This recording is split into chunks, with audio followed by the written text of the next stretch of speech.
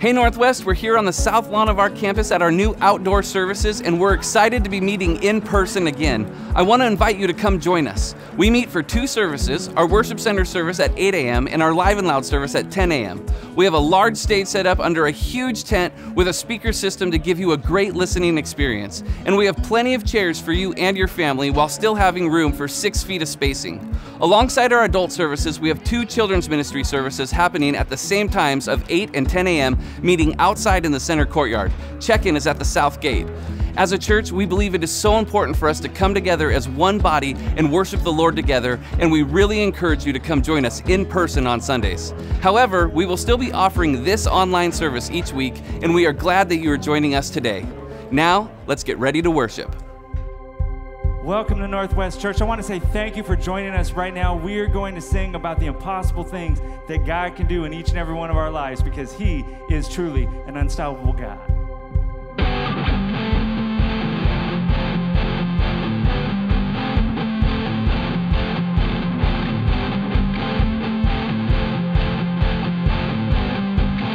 Sing Heaven Thundered.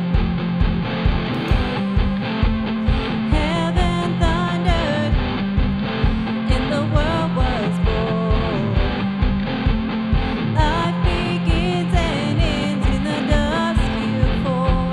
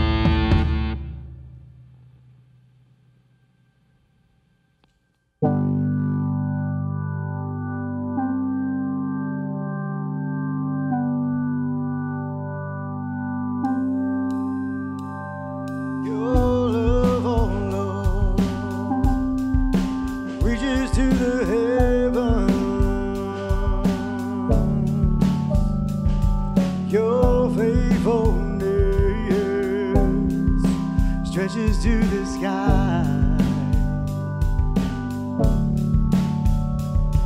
Your righteousness is like the mighty mountains. Yes, your justice flows like the ocean's tide. I will lift my voice to worship you, my King.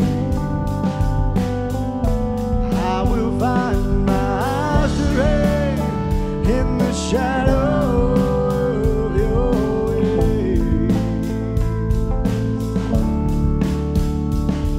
Your love, oh Lord, reaches to the heavens. Your faithfulness stretches to the sky. Your righteousness is like the mighty mountains. Yes, your justice flows like the ocean's tide. I will lift my voice to worship you, my King. I will find my strength in the shadow of your wings.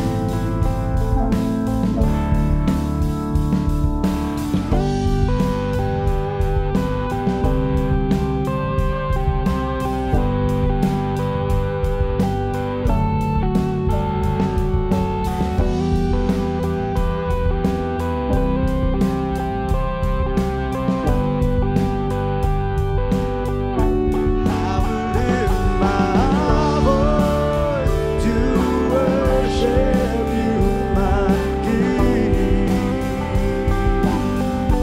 I will find my strength in the shadow of your wings.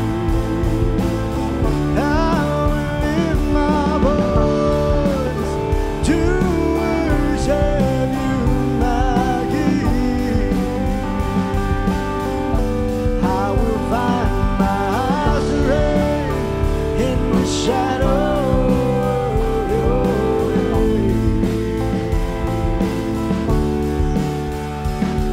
Your love, oh Lord,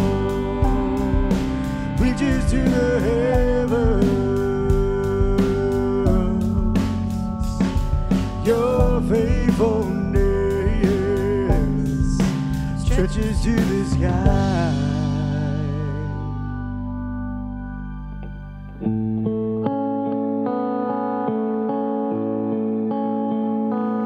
I'm no longer a slave to fear.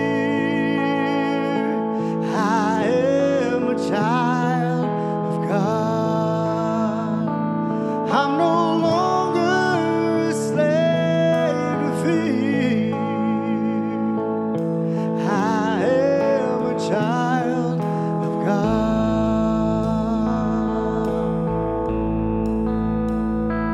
You unravel me with a melody. You surround me with a song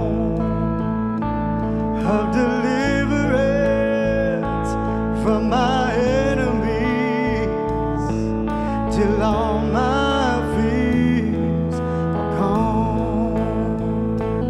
I'm no longer a slave to fear. I am a child of God. I'm no longer a slave to fear. I am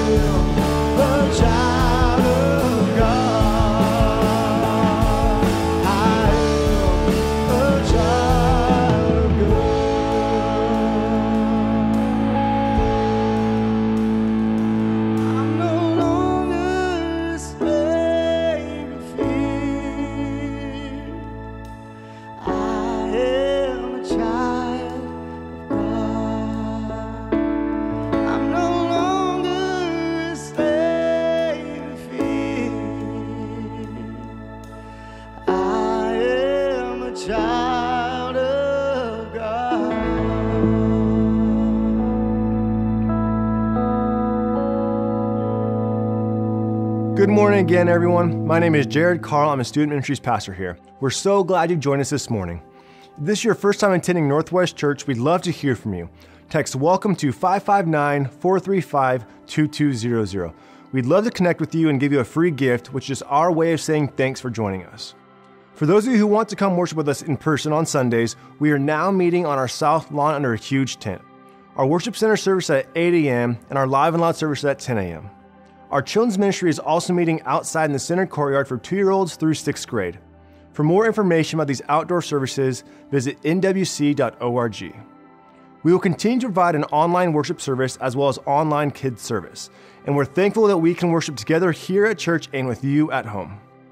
Make sure to subscribe to us on YouTube so you can have easy access to all our online content. We also have several resources for you to check out on our streaming page at nwc.org, such as sermon notes and children's ministry videos. These resources will help your whole family have an amazing experience with God. On our website, you'll also find our digital connection card. We want to hear from you. Fill that out to let us know how God is moving in your life, or tell us about prayer requests that you have. It has never been more important to lift one another in prayer, and I want to encourage you to share your prayer requests with us this morning and throughout the week. If you'd like to pray with a pastor, call the church office or text prayer to 559-435-2200. We have pastors standing by who would love to pray with you right now. Last but not least is giving. At Northwest Church, we believe that giving is a spiritual gift and an act of worship. You can give to our church today through an online giving at nwc.org or by mailing your check to our church office at 5415 Northwest Avenue. When you give to Northwest Church, every penny goes to advancing God's kingdom here in Fresno and all throughout the world. Let's pray. Father God, we just thank you for this morning and our ability to be together, God, either with friends or family in our homes. And God, we just pray for this service, God, that you would move, God, that your truth would sink deep into our hearts, God, that you'd be glorified in everything. In Jesus' name we pray, amen. Now let's hear today's message from Pastor Will.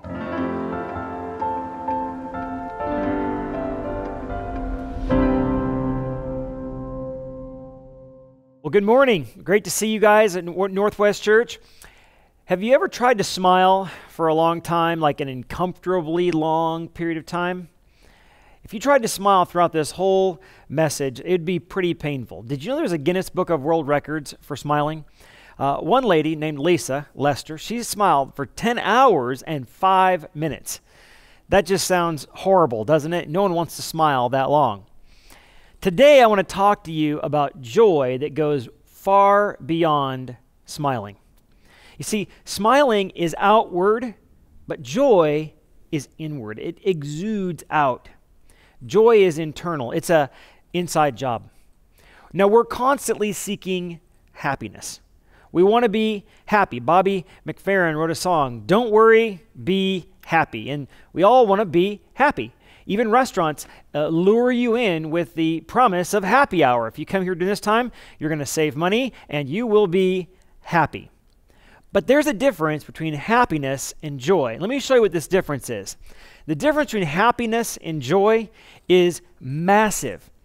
Happiness depends on what happens. And when what happens seems good to you, well, you say, I'm happy. But when what happens seems bad to you, you say, I'm unhappy.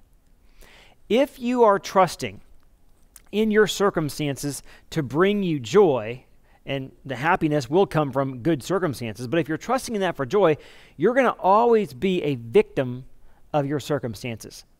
Because circumstances always change. People change, possessions change, places change, situations change. Happiness is sort of like a person who puts on cosmetics. It makes your face sort of look better. But joy is the character on the inside of you. Happiness meets the surface needs of your life, but joy meets the internal needs of your life. Happiness is more like a thermometer. It tells the temperature of what's going on around you, but joy is more like a thermostat that changes the conditions around you. Happiness will evaporate anytime you go through suffering. However, joy intensifies when you go through suffering. There's a song that we used to sing when we were kids, and maybe you recall. I'm in right, outright, upright, downright, happy all the time. The truth is, that's a lie. Nobody can be happy all the time. However, you can have joy all the time. And you can also lose your joy. 2 verses about this in the Bible. In Psalm 51, the Bible tells us this: restore to me the joy of your salvation. What does that mean? That means you lost the joy of your salvation. That's possible. And David, through sin in his life, lost the joy of his salvation.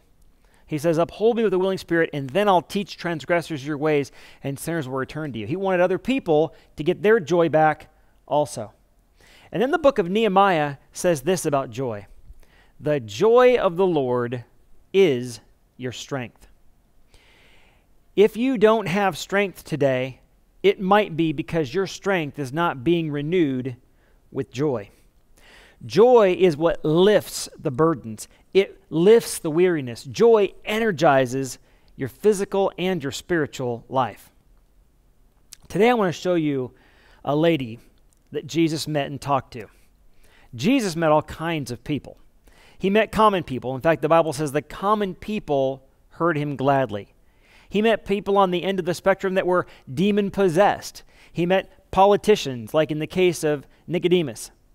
But today, I want to show you a meeting that Jesus has with a Samaritan woman. And this meeting was so impactful on her life that she would leave the meeting, leave her water pots, and tell everyone of what Jesus had done for her because she had such great joy. Here's the bottom line today. The bottom line is this: Jesus alone can give you joy. If you're looking anywhere else for joy, you're never going to find it. In fact, you're going to be frustrated with every ounce of your being until you look to Jesus. And today I want to share with you sort of a 3-step journey that everyone takes in order to get to joy. The first step begins with an encounter with Jesus. Let's read together in John chapter 4 and verse 1. Now, when Jesus learned that the Pharisees had heard that Jesus was making and baptizing more disciples than John, although, as I said this last week, Jesus himself did not baptize, but only his disciples, he left Judea and departed for Galilee, and he had to pass through Samaria. Now, the Bible says that Jesus had to go away and go through Samaria. There were really 2 reasons for that. Number one, the first one is John's ministry was being threatened by Jesus' ministry. This was becoming a bone of contention, not with him and John, but with unbelievers. They were saying, see, your baptism's no good. And Jesus just thought, you know what, it's better to let John do his work here and me go somewhere else. The second reason he had to go through Samaria was because there was a Samaritan woman that he had a divine appointment with. And you know what? God has some divine appointments in your life, and you will make every single one of them. The question is, what decision will you make during that divine encounter with God? Now, a lot of good Jews would not have gone the route that Jesus went. This is the route that Jesus took. Jesus was down here in the region of Judea, and he had to go to Galilee. So he went directly through Sychar. That's the most direct route to go. A lot of Jews would go way around and say, you know what? I don't want to be anywhere near a Samaritan. But Jesus says, you know what? I'm not going to do that. They had a lot of bad blood between the Jews and the Samaritans, and it went back a long, long time. David, 1,000 years before, had been king, and he moved the capital from Hebron to Jerusalem. And so all worship was taking place in Jerusalem. And he wanted to build a temple, but God said, no, you're not going to do that. Your son Solomon will build a temple. And Solomon built a temple there, and all worship was there for over 500 years before it was destroyed. And then later, it would be rebuilt by Herod, and it would look like this. And this is the temple that would have been there when Jesus was there. But sometime after that temple was built, not long, the northern and southern kingdoms were divided. Solomon died. His son Rehoboam became king. And Rehoboam did not listen to the old advisors. He just listened to the younger advisors. And that caused the kingdom to be split between the north and the south. 10 tribes in the north and 2 tribes in the south. And the northern kingdom said, Jerusalem is not convenient for us. We're going to worship in Samaria. And that's what they did.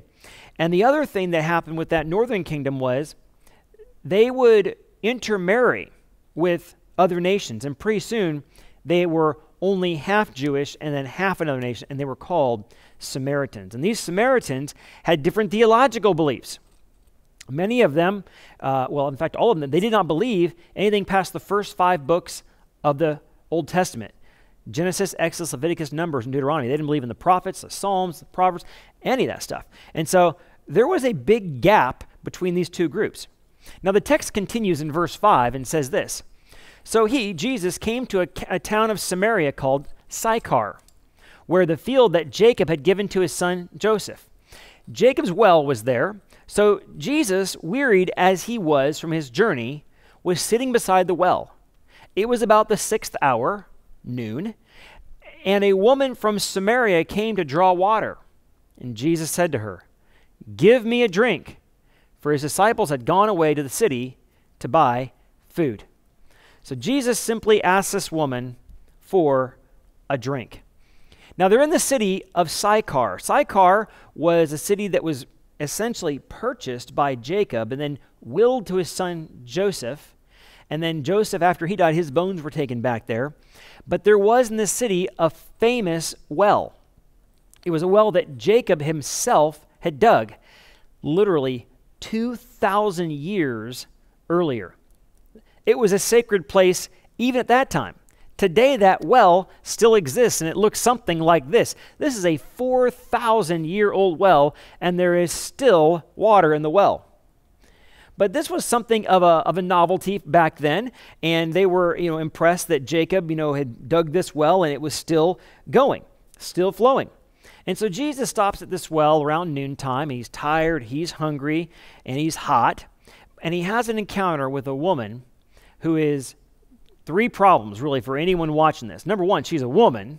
Number 2, she's a Samaritan woman, and that's not what the other Jews would have liked. And then third, this is a woman with a bad reputation.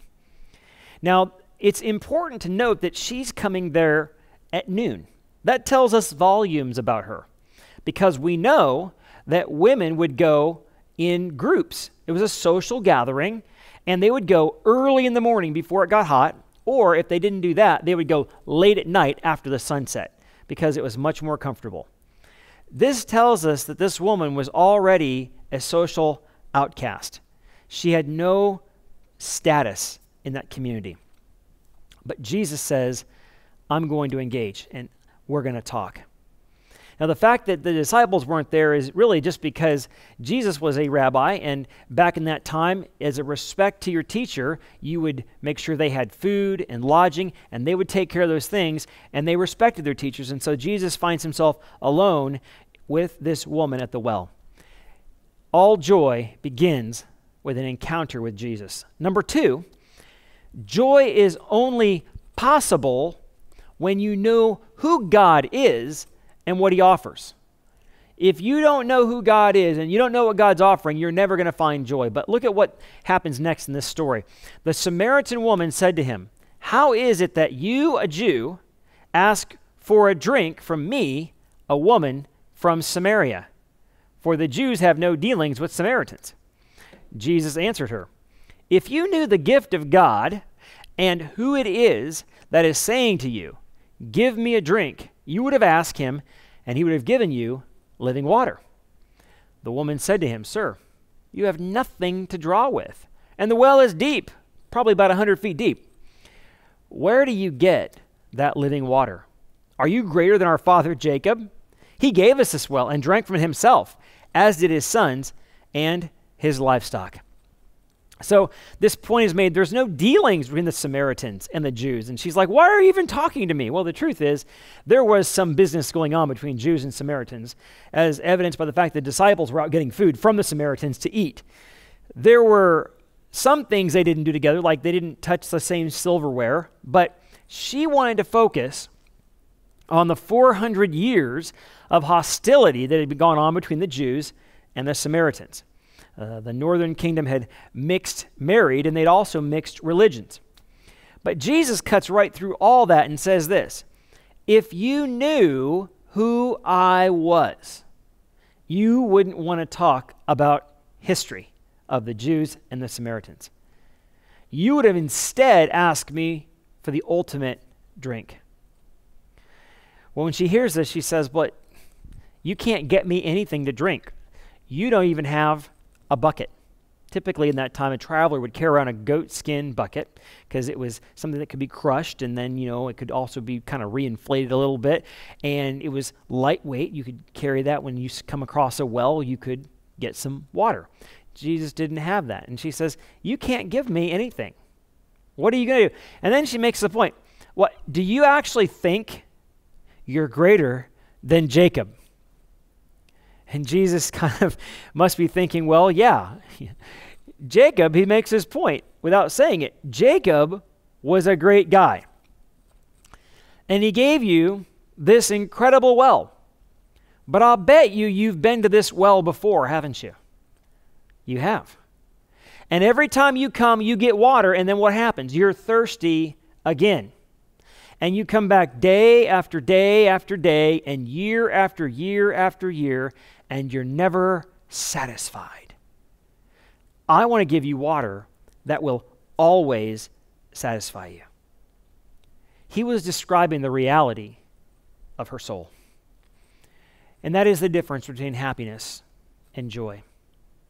Happiness needs to be refilled over and over and over, and the circumstances got to be just right, and people got to be acting just right, and it will never, ever, ever substitute for the joy that only Jesus can offer you. Jesus was physically thirsty, but she was spiritually thirsty. She was sad. Her soul was parched. In just a few verses, Jesus is going to make the point, look, you've been married 5 times, and the one that you're living with now, he's not even your husband. What was going on in her? Every single time she got married, she said, this is the one. This is the person who is going to satisfy my heart. And then lo and behold, he didn't. And then she tried again and again, and now she was living with someone, and it wasn't getting it for her. She's desperately seeking joy. Every once in a while, I will hear someone say, I have a friend, and they're not a Christian yet, but they're seeking God. You ever hear someone say that? Or maybe you've said that. I have a friend, they're seeking God. And you have this person, you think, well, I really want to know the Lord. They really are striving after him, but they haven't quite caught him yet. Can I just tell you, the Bible says that there is none that seeks after God. None of us seek God. We run from God. We seek the things that God can give to us. What we want is this, or this, and what we really want is soul satisfaction. But we don't want God because God is there to be grasped. He's always there to be grasped, the Bible tells us. And so the Bible teaches us there's a third piece of this path to joy. And that third piece is this. Joy comes by receiving living water. You're going to have an opportunity in your lifetime to receive living water, but joy only happens when you receive that, and then it continues to spring up in you. The Bible says this. Jesus said to her, everyone who drinks of this water, the water I'm referring to, or the water that you're referring to, will be thirsty again. But whoever drinks of the water that I give will never be thirsty again. The water that I give him will become in him. It's in you. A spring of water welling up into eternal life. Living water is not stagnant water. Living water means it's a stream that's flowing. A pond has stagnant water. Not long ago, we had a neighbor, and this neighbor had a pool, and their pool was only about 5 inches deep, okay? So can you imagine what happens in 5 inches of water in Fresno? Usually, mosquitoes happen. And so day after day, we were getting bit by this mosquito and that mosquito. And I have to be honest with you, I wasn't really getting bit. I don't know why they don't bite me, but I don't get bit by mosquitoes. But everybody else in the household was getting bit by these mosquitoes. And the reason, it was stagnant water. You would never drink that water. It had been sitting there months and months. Some of us, as a believer, you live your life and you got this little bit of spiritual water and it's old. It's old truths that you used to know about God, that he told you a long time ago, old things that he did in your life, but nothing is new.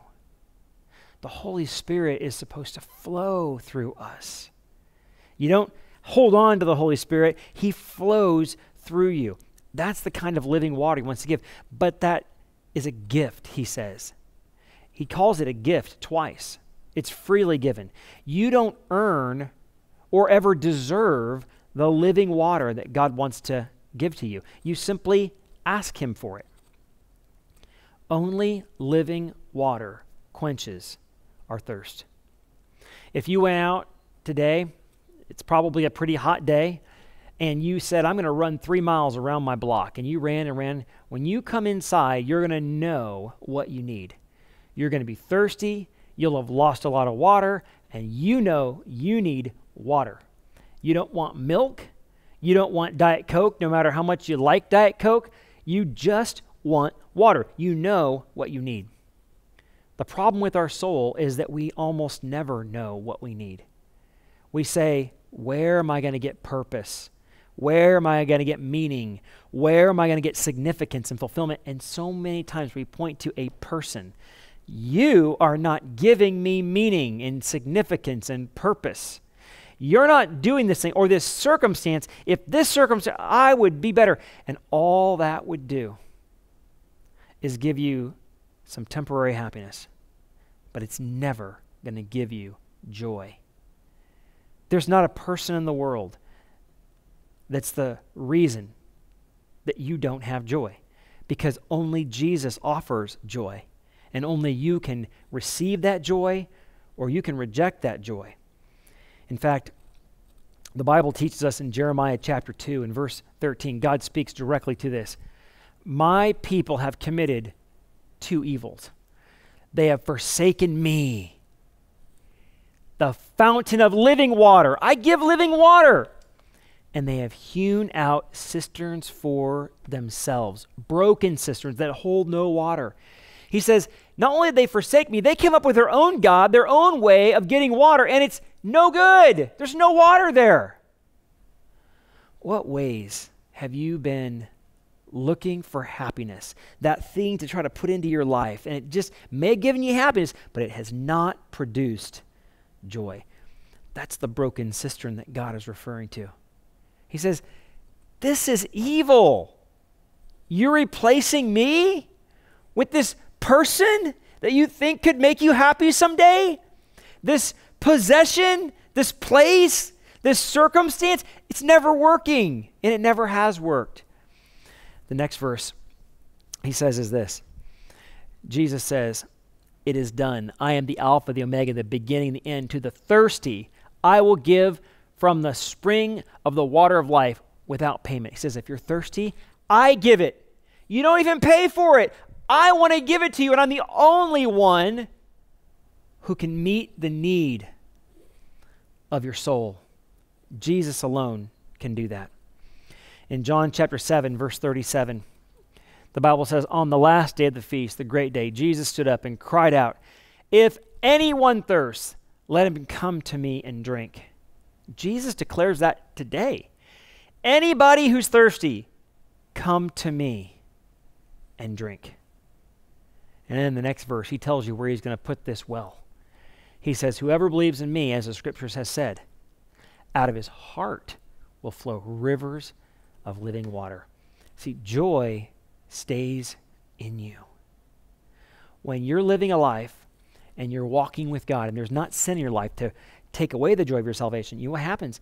That joy just gets better with difficult circumstances. When you really look to Jesus and nobody else, your joy is full. James chapter 1, verse 2 says, brothers, when trials come your way, your joy is going to increase. And if it's not, it's because you relied on happiness and you were not relying on joy. Well, let's read one more verse here in this text. In chapter 4, verse 15, the Bible says, the woman said to him, Sir, give me this water. I don't want to be thirsty anymore, and I don't have to come here to this well anymore. And Jesus said to her, okay, go call your husband and come here. And the woman says, I don't have a husband. Jesus says, well, you're right in saying I don't have a husband. You've had 5 husbands, and the one you have now is not your husband. What you've said is true.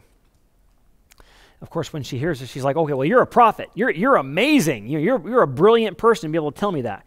But what Jesus was saying is, you're a sinner. And the way you receive this living water is you've got to admit you're a sinner. Look for just a moment who's being offered living water. It wasn't the Pharisees who said, we're in good shape, we're fine.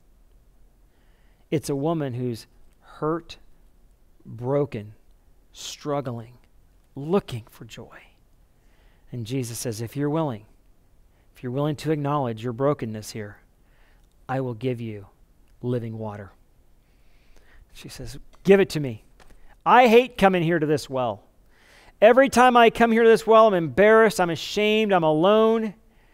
And years later, there'd be a book written called The Scarlet Letter, when this Hester Prynne had to put this A on her chest. It signified adultery. And she was saying, that's me. But what happened after she received the living water? Shame was gone. Immediately, she went out and told the world everything that she'd ever done and about Jesus who'd forgiven her. And her joy was complete. When you get living water from Jesus, he takes away your shame. He takes away your embarrassment. You don't have anything to be ashamed of because you know that God Almighty accepts you just as you are. And there's nothing you need to do to gain his approval because he's already loved you. Are you relying today on happiness to try to eke out a good day? Or is there joy welling up in you? It's possible that you're a believer today and you've lost the joy of your salvation. There's only one reason we lose the joy of our salvation, and it's our own sin. You say, oh yeah, but this person over here, they sinned against me. They can't cause you to lose your joy. Only you can break that relationship with you and Jesus, and the living water stops, and the joy stops. The Holy Spirit stops flowing in your life. And all the things you're doing, it just seems to wreck everything everywhere you go. But if you're willing to acknowledge your sin, as the woman at the well did, and say, you know what, I need you to forgive me, I need you to cleanse me, you can come back and leave those broken cisterns that you built for yourself. Those broken places where you say, well, I was trying to get joy over here and over here and over here. And just say, Jesus, I'm relying on you alone for my joy. Maybe you've never come to Jesus for the very first time. Maybe there's never been a time in your life you've said, you know what, I am a sinner and I need you to forgive my sins. Someone has once compared when you receive Jesus to getting hit by an 18-wheeler. Basically, when you get hit by an 18-wheeler, you know it. It's a powerful experience. I had a friend that was hit by an 18-wheeler on his bike, and he lived to tell about it. In fact, he rode the same bike a year later, 100 miles. It's a memorable experience. Have you had that experience with Jesus where he has changed your life, given you living water, forgiven your sins? If you'd say, Will, I'm not sure, but I want to know for sure today that he's got my heart and he's my Savior, I'm going to ask you to pray a simple prayer with me. And if these words represent your desire to know Christ as your Savior, why don't you pray them along with me in your heart to the Lord? You might simply say, Lord Jesus, I confess that I'm a sinner and I can't save myself. And right now, I put my trust in you alone to be my Lord and my Savior. Thank you for your forgiveness of sin. Thank you for giving me a new home in heaven. In Jesus' name, amen. If today you prayed that prayer and you meant that with all of your heart, we would love to rejoice with you in that. We want to help you grow in your walk with Jesus. You can let us know that you made that decision today by texting 559-435-2200 and text the word BELIEVE to that number, and that number is on your screen right now. When you text the word BELIEVE to us, we're going to get back to you with a gift that we want to give to you of a Bible, as well as some instructions on how you can continue to grow and put some people into your life to help you grow in your walk with Jesus. Maybe you'd say, well, I'm a Christian and I've built these other cisterns and I just need to pray with somebody. You can text the word prayer also to that number, and we will give you a call and pray with you, and we would love to do that also. Or you can call the number on the screen and we'll pray with you. I want to pray one more time. I want to pray for those of us who are listening to my voice right now who'd say, well, I don't have joy. My happiness is gone. It was there, but it comes and goes, and I want joy again. I want to pray for you right now. Lord Jesus, for all those who are praying with me in this moment, I ask that you would show them the broken cistern in their life, the place that they were going to try to get joy. And I pray that they would confess that to you as sin. And they would run to you. And as soon as they embrace you and trust you for that joy, you'd give that to them in a way they've never experienced in the past. We love you, Lord. We pray this in Jesus' name. Amen. I want to thank you for joining us today, and we'd like to end our service with a time of worship. Will you join me in worshiping with our worship team?